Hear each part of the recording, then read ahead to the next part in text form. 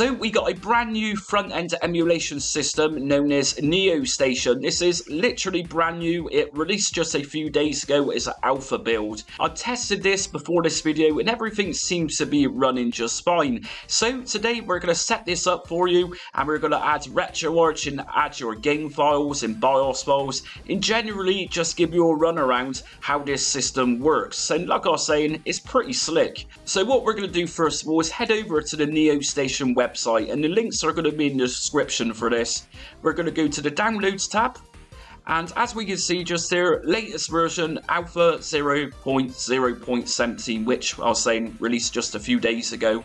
We can see that various different platforms are supported with this front end. We got Android, Linux, Mac OS, iOS, and of course I'm going to be using Windows for this guide today. So we're going to download NeoStation, and that should download in a zip folder. What we're going to do with the zip folder is create a new folder on desktop. So right click, new folder, and call the folder NeoStation. And I'm going to get that zip folder I've just downloaded and drag and drop it into NeoStation. And I'm going to right click on the zip folder, and I'm using WinRAR. You might be using 7-zip or another extraction tool. Just right click and extract it. And there we go. Once everything's been extracted, we can then delete the zip folder. We no longer need that. And whilst we're in here, we're going to create a couple of new folders. If I right click, new folder, I'm going to call this folder ROMs. I'm also going to create another folder inside of NeoStation. Right click, new folder, and I'm going to call this one emulators. Okay, so next thing we're going to do is go into the emulators folder. I'm then going to head over to the Retroarch website and download Retroarch. If we just scroll down, I'm going to download 64-bit. So what we're going to do is just left click on that one. I'm not going to use the installer copy. I'm just going to download this one just here, and that's going to be fine. So what we're going to do with the Retroarch zip folder that I've just downloaded is just extract it. So again, I'm going to be using WinRAR for this and extract here. Okay, that's now been extracted. I'm going to delete the zip folder of Retroarch. And the Retroarch folder I've got, I'm then going to drag and drop it inside of the NeoStation emulators folder, which I created just a minute ago. Okay, so what we're going to do first of all is go into Retroarch. I'm going to expand this Windows Explorer.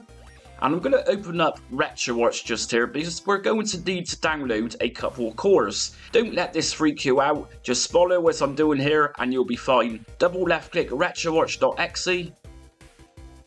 Now at this point I've got an Xbox One controller connected, and this is going to help me use Retroarch, or I could use the cursor keys on my keyboard and use the Z and X button in order to navigate. But like I'm saying, I'm using the Xbox controller. So first thing what we're going to do is just go down towards Online Updater. I'm going to press the A button on my Xbox controller. I'm going to press A on Core Downloader. And we're going to need to download some cores in order for NeoStation to run our games. So what I'm going to be doing with today's video is setting up Super Nintendo, Sega Mega Drive and PlayStation 1. So we're going to need some cores, or I'm going to say micro emulators, for those out there who's not too experienced with Retroarch. So using the D-pad or cursors on your keyboard, we're going to first of all look for Sega Mega Drive. So if we just scroll through the list, we're going to come across Sega, and I'm going to specifically download Sega MSGGMD CD, and in brackets Genesis plus GX. If I press A, as we can see it says core installed, that's fine. I'm also going to download Pico Drive. If I press A, and core installed. Now next one I'm going to download is something for Super Nintendo. So we got Nintendo section just here, as we can see, and I'm going to download a core for this. I'm going to download SNES 9X. I'm also going to try SNES 9X 2010. And finally, we got PlayStation. So I need to download a core for this. So I'm going to scroll towards Sony, and I'm going to download Beetle PSX. I'm also going to check out Swan Station. So press A to download these. Now I'm going to press B on my Xbox controller to come out, and B again. I'm then going to go up to main menu by pressing left on my D-pad, go down to settings. I'm going to head over to user interface by pressing right on my D-pad, down to video. I'm then going to go down to full screen mode. Press A to select, and I'm going to press A on full screen display. Okay, we're now in full screen mode. I'm going to press B to come out, and B again, and I'm going to scroll to the left hand side, up to main menu, and if I press right on my D-pad, I'm going to go down to configuration file and press A. I'm going to press A on save current configuration, and I'm going to press B to come out, and I'm going to go down to quit.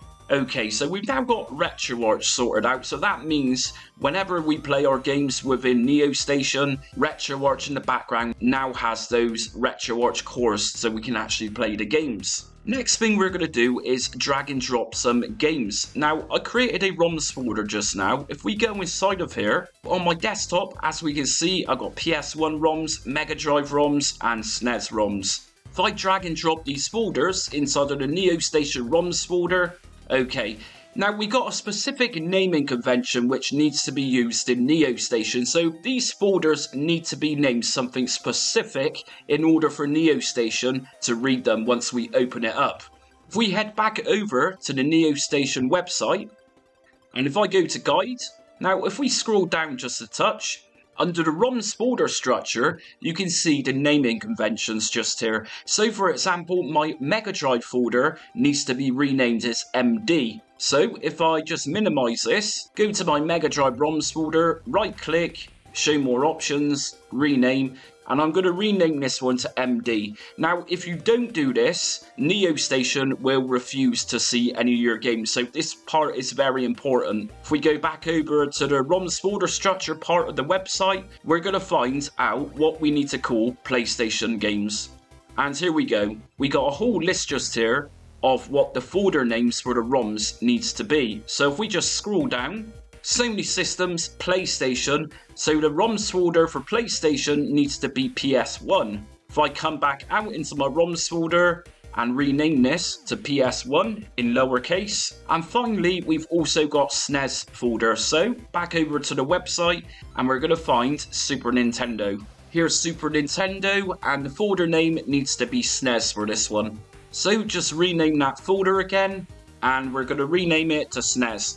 Okay, so we got a few more things to do before we open up NeoStation for the first time. What we're going to do first of all is head over to Screen Scraper. This is a free website and this means once we open up NeoStation, we can actually download artwork known as scraping. Like I said, this is absolutely free and you can also pay a little bit extra in order to download more artwork. As the free version of Screen Scraper, you get a quota. So what you need to do is just make sure you're logged into that and signed up. Next thing I do recommend doing to make this NeoStation front end a little bit more interesting is also sign up with Retro Achievements, which is going to give you little points and rewards for beating certain tasks within certain games. Well worth the effort. Okay, so once you've got the Screen Scraper login details and Retro Achievements, we're going to open up NeoStation for the first time. But we don't have a shortcut on the desktop. So I'm going to right click on neostation.exe. I'm going to go to show more options. I'm going to go to send to, desktop create shortcut. And as we can see, we've now got the shortcut. Rather than going into the NeoStation folder, we can open it up from here, which is what I'm going to do. Okay, so what we're going to do first of all is actually make this into a full screen mode. If I press Alt and Enter on my keyboard together, there we go. If I then go to select folder, as is asking us where our ROMs are located, that's going to open up a little explorer just here. So what I'm going to do is look for my ROMs folder, which is in my NeoStation folder, ROMs, and I'm going to highlight that and select folder. Found 3 systems with games, so it's picked up Super Nintendo, Mega Drive and PlayStation. I'm going to go to finish and here we go. This is NeoStation. So as we can see, I've got my Mega Drive. If I left click on this one, here's my Mega Drive. And I'm also using my Xbox controller to navigate this. My D-pad is moving around. If I press A on Super Nintendo, here's my SNES games. And the same for PlayStation. But this is looking pretty dull at the moment, so we're going to need to add some artwork to this. If I use my RB button, I can then scroll across to go to Retro Achievements and also Settings. I'm going to use the A button to go into Scraper Login, and this is where we need to put in our details for Screen Scraper, which is what I'm going to do right now. Once you typed in your username and password, go to Login. Okay, so first of all, under Screen Scraper options, we're going to go down to Systems by pressing D-pad. Press A to come in, and this we can see Mega Drive, PlayStation and Super Nintendo are all enabled. I'm going to press the B button to come out. I'm going to go to Language next and make sure this is in my preferred language, which is English. I'm then going to go to Scrape Mode, and I'm going to scrape everything. So I'm going to go down to All Content and press A. We're then going to go to Start and press A. And as we can see, it's now beginning to scrape my first game, which is Animaniacs. So we're going to wait for everything to scrape for now.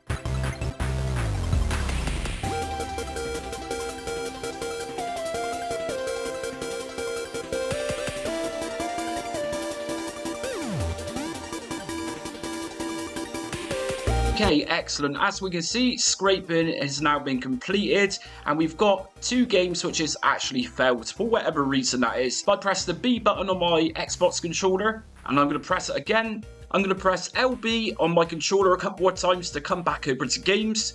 If I then go to either all, I can scroll through my games just here. Each one of these have obviously now got artwork. If I press B to come out, and specifically go into my Mega Drive folder, I can then scroll through my games and they should have preview videos too.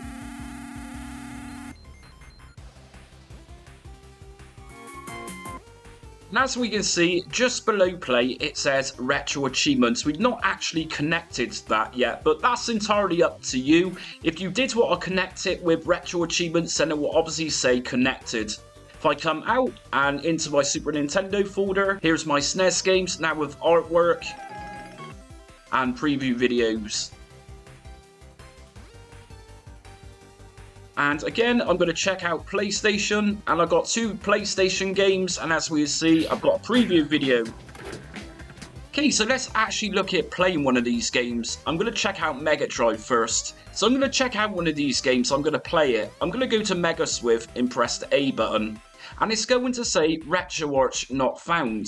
It says, please install Retroarch. So I'm going to go back over to the settings cog, go to directories, and I now need to set up Retroarch, which we've already installed pretty much with all the cores that we need. But we need to tell NeoStation where Retroarch is located. If I left click or use the A button on my Xbox controller, what we're going to do is point this in the direction of where Retroarch is installed.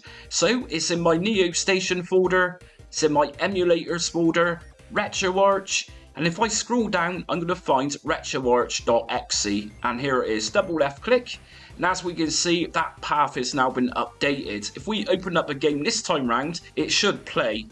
So if I come out by pressing B, and head back over to my games, Mega Drive, and I'm going to open up Mega Swift again. First of all though, I'm going to press down on my right analog stick, just to disable the sounds. And we can do that very easily to enable or disable. What I'm going to do then is open up Mega Swift by pressing the A button.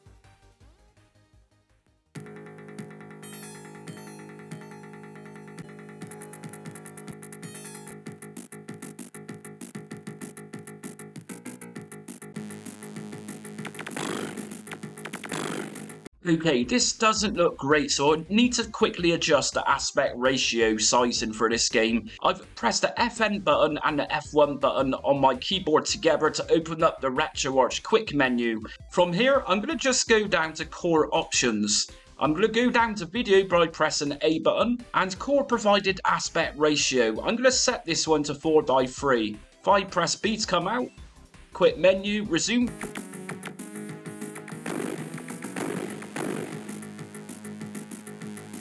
Okay, this time I'm going to shut down the game. As of right now, we don't actually have hotkeys within NeoStation, so what I'm going to do is close out of the game using the quick menu through Retroarch. I'm going to go down to close content, and I'm going to go down to quit.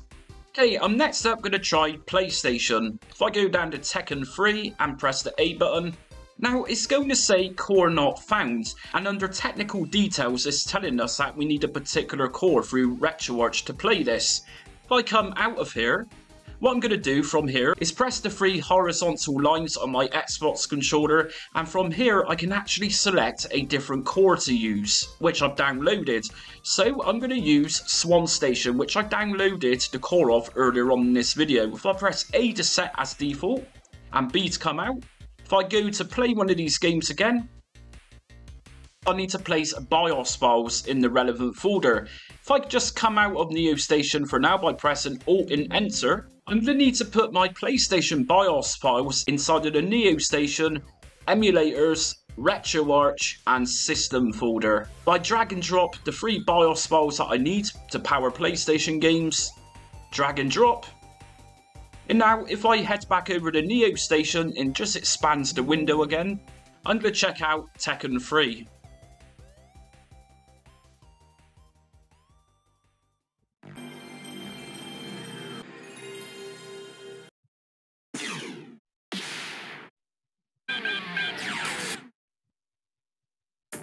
Round 1, fight!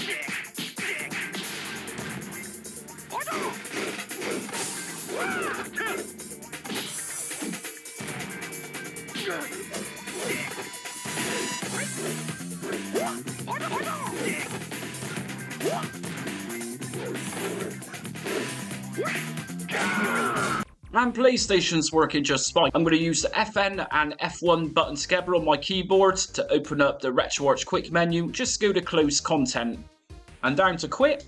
And finally, I've got my Super Nintendo folder. So what I'm going to do is check out one of these games. I'm going to go for one of my favorites.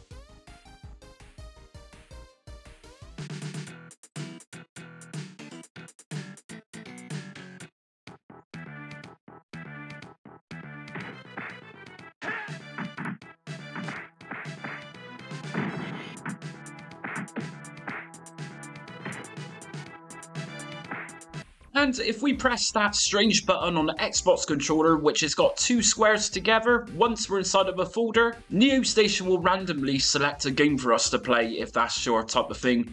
Now, if you're interested in the cloud sync option, which is fairly unique for NeoStation, just remember to head over to the tab at the top, NeoSync, and enter your email and password just here. But more information about NeoSync is on the NeoStation website, so do check that one out. And that's it for NeoStation today. So what do I personally think of it? I think it's very good with a lot of potential. It kind of reminds me of something like EmulationStation Desktop Edition. It's very lightweight and it's not so heavy like Retrobat. Do check out NeoStation, it's fairly good, and like I said, I think this one's got some potential of getting somewhere in the future. If you fancy learning more about Retroarch, I'm going to leave a link for a Retroarch Ultimate Setup Guide in my comment section. And of course, if you like today's video, hit notifications and subscribe so you don't miss upcoming retro content here on my channel, Just Jamie. Anyways, again, thanks for watching, and until next time, stay retro.